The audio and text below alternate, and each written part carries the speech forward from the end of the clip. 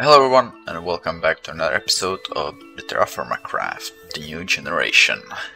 So from the last episode we are left with 13 copper ingots, and I completely forgot you can stack them like this.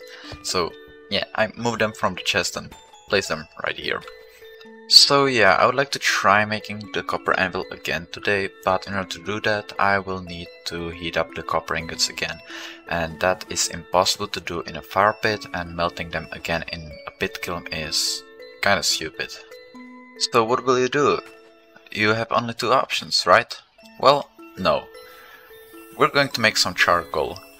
In this hole, or this hill, there are 9 log piles filled to the brim with logs, so there are 16 logs here, and all the 9 logs. Now we are going to light this one on fire and close it off to block off any oxygen, and now we are making charcoal.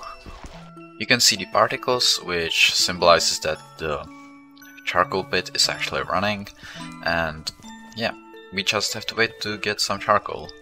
So now we have to wait, and meanwhile I spotted this tree and that it has some fruit on it, and I was... oh, it's a lemon tree! Well, we're going to harvest this. In case you're wondering where I got so much wood from, well, there's a sequoia forest right here, and well, the trees are really high, and if you chop one down it gives you a bunch of wood, but the only problem with these trees is that they don't drop saplings, so they are kinda rare, but yeah, look, there's a bunch of them, so if we chopped some down for charcoal it is not really a big issue, I feel like. Okay, now I'm curious. I did some research about making cheese, and it appears that we need to use alcohol, and well, I think I'll go with beer, so we are gonna just go through the whole process of making the cheese. So first we will need some flour, or just some sort of alcohol. As I said, I'll be going with barley because I can make beer out of it, and I have a bunch of barley, so yeah, I can make beer fairly easily. You're gonna take your flour and put it inside here and then seal it like this. And now we have to wait again. I think the charcoal is ready, so we're gonna take care of that, and then we're gonna continue with the cheese. But yeah, it's definitely ready because I don't see any particles. So let's hope that... yes, we have charcoal here. I'm gonna take this all out and then... whoa! Okay, that scared me. That sounded like a weird mob, but... huh, I didn't know that charcoal actually has its own sound. Better fuel, indeed. Now with this charcoal we are just gonna put it inside this structure. It's supposed to be a multi-block structure, and you just need to place 5 bricks like this and then fill it with charcoal. And I'm just gonna grab some log... no, wait, I don't need logs. Copper ingots, so I can actually heat them up. And if we light this thing on fire, yes, it's gonna be turned into charcoal pit. Now we just need to fill it up with charcoal, and these ingots will slowly heat up and we need to watch them. Also, I went on a smaller journey to get some limestone because I need way more flux, and whoa, I almost broke the hammer. Quick solution, some rocks and a stick. Okay, and we can continue watching this. You need to be really careful while watching this because yeah, it now says that it can work. It will slowly heat up and it will show that it can work, then it will show that it can be welded, which is what we want, but then it will actually say danger when it's getting near to the temperature of melting, and if it actually melts you lose this and you can't get it back, which is fairly dangerous, so we need to watch these ingots. Okay, orange, this, very good. Now we have our 2 double copper ingots. And I'll just be doing this for a while, just a small while, until I get 7 of these. Okay, I'm curious about this. Can I cook the poultry in this? Wait. Oh, it actually works. Wow. And this should be the last one. Yes, we got 7. Now all we just need to do is take these double ingots, put them in this shape, and here is our copper anvil.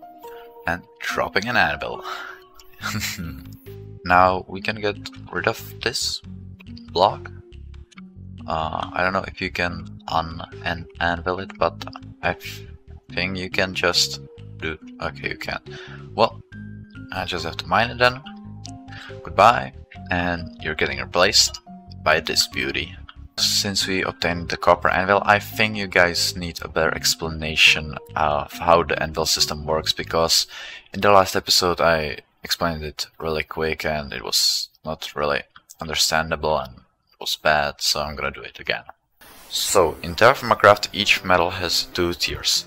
One tier decides which anvil or which tier of anvil it needs to get welded, and the second tier decides at which tier of anvil it needs to get processed on to make, for example, an axe head. Copper, which we welded just a second ago, has tier 0 of welding, which means that it can be welded at a stone anvil, but copper is the only metal that can do that. But to actually make the axe head or sword head, you need tier 1 anvil, which is the copper one.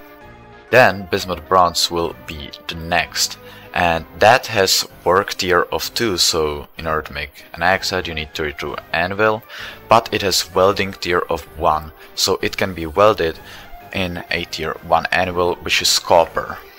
After bronze it is iron, after iron it is steel, and after steel it is black steel, and after that it's red or blue steel.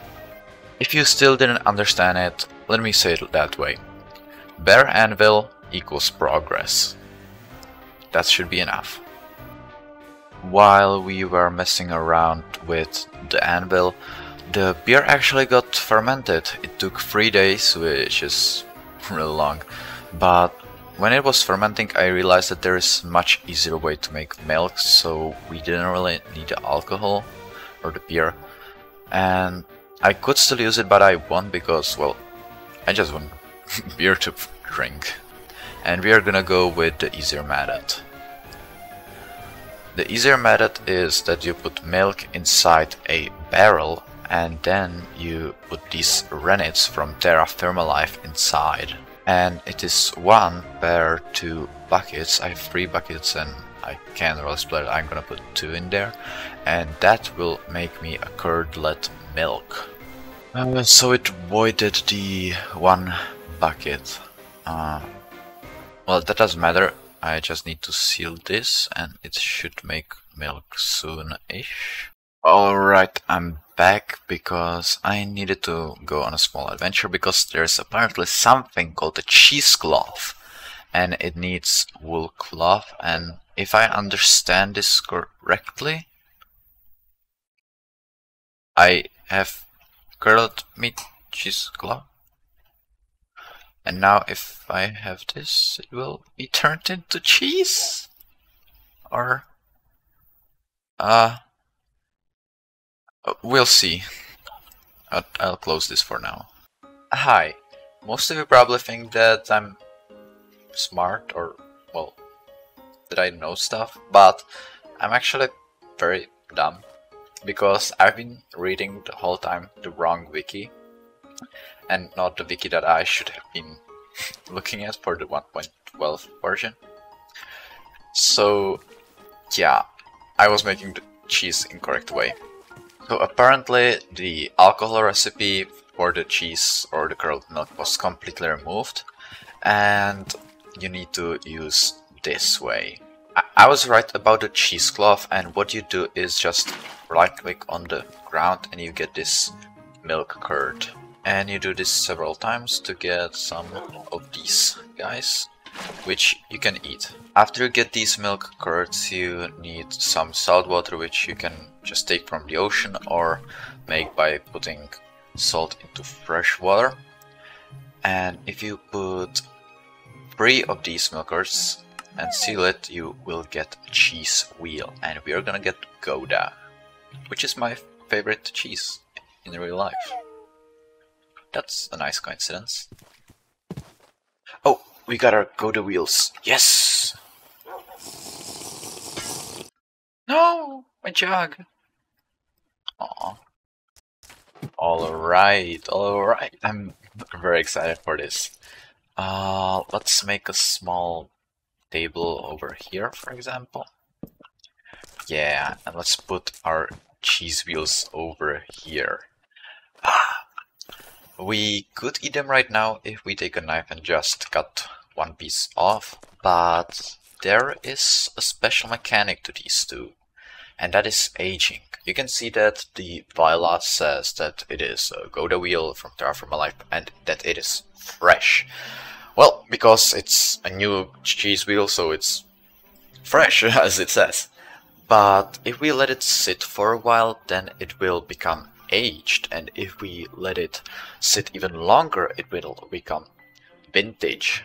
And the wiki says that the longer you let it sit, the tastier it will be, so I presume that it will give more dairy nutrition and that it will give you more saturation. So I definitely will try to get the vintage quality, and also it will be my saving grace for winter, because, well, a lot of this food will be decayed soon and I will need to go hunting, so yeah, I will let it sit and I hope that it won't decay, and when we are on our last pieces of food during winter, we can eat these two.